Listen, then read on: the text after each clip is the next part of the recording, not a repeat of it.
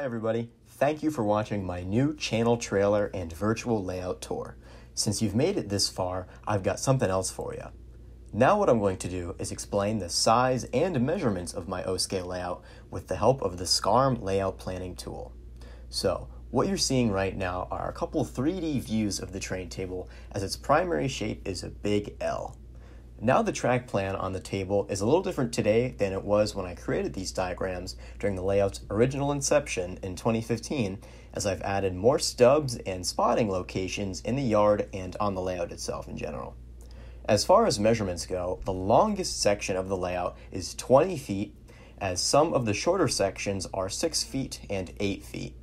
The inner lengths are 10 feet and 12 feet, as what I like to call the straight shot is 16 feet.